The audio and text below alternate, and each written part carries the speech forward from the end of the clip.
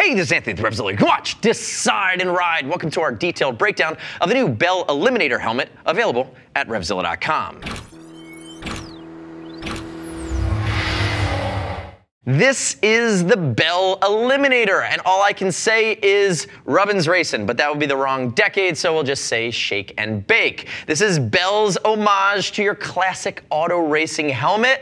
And I know the people at Simpson are getting a little nervous because they have really dominated that segment, that style for so long in the motorcycle industry. They came over from the car world. Now, if we look at it at first glance, this is a solid white. I have my rally graphic to the left. These are brand new for the fall of 2018. 4 bones coming in around the 2-pound 13-ounce mark. So while I say the other ones in this category are going to be over the 3-pound mark, for around the $400 mark, you're getting a helmet that comes in sub 3s. 2 pounds, 13 ounces is extremely lightweight. I don't, at this point, consider $400 for a premium helmet to be nosebleed expensive compared to the competitive set. You could easily spend $400, $500, $600, $700. Ultimately, I'm a big fan of what they've done here. Now, it's not without its challenges. They've really injected this old school style into this lid, and as I walk through it, you're gonna see a few things jump out. You can't close the vents on top. There's no chin vent. Ultimately, there's no channels in the EPS. But overall, dollar for helmet, it's a rock solid design. You know what Bell's going to do. They're going to have a consistent head shape in their intermediate oval, and ultimately they're coming to the table with this Eliminator, which should make a dent in this category. Now, quick note on fitment. Now, I mentioned earlier, you have the classic Bell intermediate oval head shape, a little bit longer front to back, and that's what we typically can see from them. That's been consistent for years.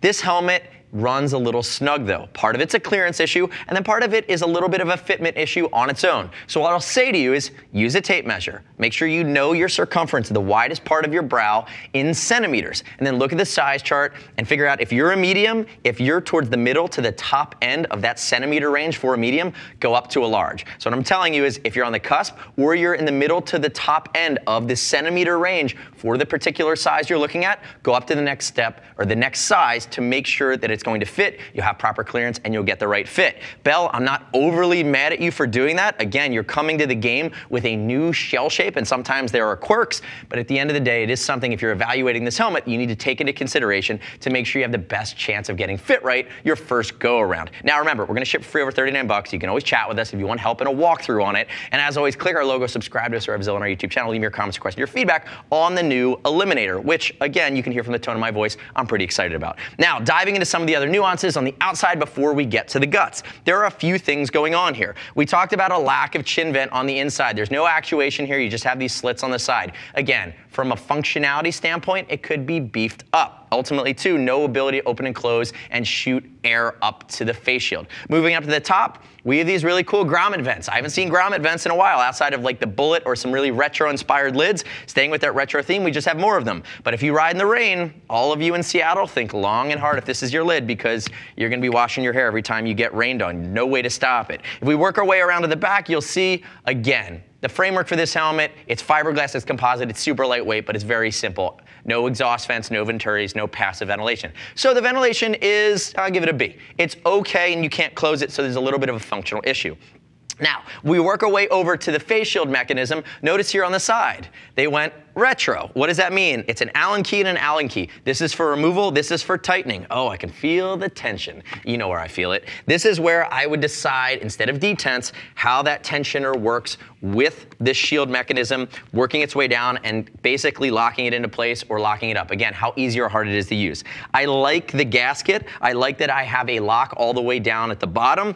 And the other thing that's really cool about this helmet is we've seen Arai come out with their SAI Max Vision a few years ago, which basically takes the pin lock approach and maximizes it. This is essentially Bell's pin lock. They've gone and they've developed their own now. It's called ProVision, and what it is a double paned window system, which uses the laws of physics, basically by having a second layer of plastic that's optically correct, that traps a layer of air, and that's why you don't get fog or condensation. It's not chemical, it's not using anything that's gonna wear off. It ultimately is stuck in, non-removable. Bell is calling it ProVision. And again, it's nice to see that fully integrated, no add-ons, nothing to replace, very low maintenance moving forward, which is a nice touch considering they made you have to like fumble through carrying an Allen wrench. But if you're riding a vintage bike, chances are you got a toolkit somewhere, and if you're gonna pull over for a cup of joe, you can probably adjust your helmet if it starts to get loose on you. Now, if I work my way into the guts of the lid, let me flip it up, turn it on its side. Here is my trusty donut. You'll see at the bottom here, has this nice ridge around it. It creates, again, a finishing touch, almost a chin spoiler effect that gives it that retro flavor. And the guts are pretty simple from Bell. They're gonna be antimicrobial, antibacterial. They're using that silver ion technology, which is really nice. It's a double D ring with magnifusion, so nothing's flopping around and biting you. And when you can pull everything out, typically you can clean it, it's comfortable, it stays where it's supposed to be.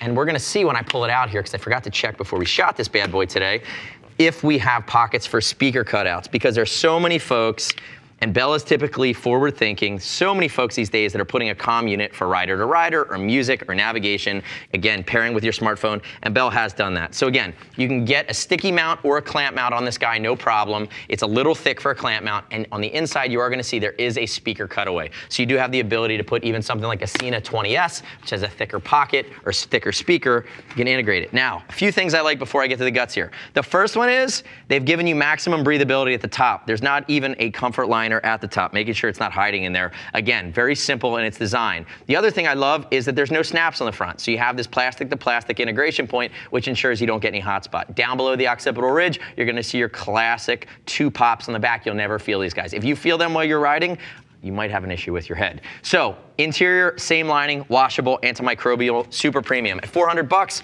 you need to make sure you're getting premium stuff. Now, the interior guts here, and this guy is removable. I was gonna say there has to be something at the top. It's interesting that they did this. 1, it's adjustable. 2, it's on its own. 3, it's gonna create more room for circulation. But I will tell you that there's no grooves cut in the top of this lid. So that would be on my end, it's a nitpick, but if I have these big 9 vent holes at the front that I can't turn off or essentially are giving me a ton of airflow, give me the ability to channel it down around the crown of my head or maybe down around the sides and back of my head. It's what we see in other lids. Maybe they didn't do it because they wanted to articulate the comfort liner a different way, but ultimately that would be a nitpick.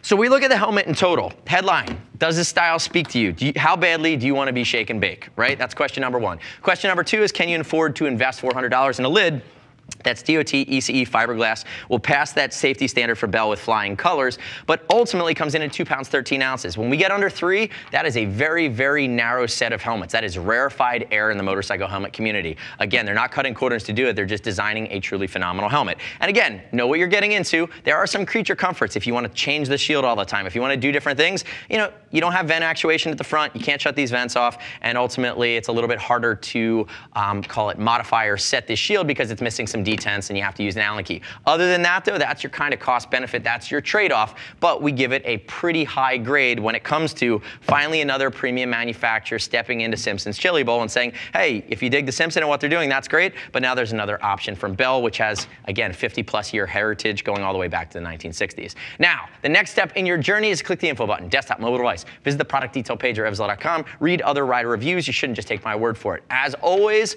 we'll ship free over 39 bucks. If you want to talk to a gear geek, see us at revsela.com, 877-792-9455. Thanks for watching our detailed breakdown. Remember, subscribe to us at Revsela on our YouTube channel. Stay up to date with our opinion of the latest and greatest in the motorcycle universe.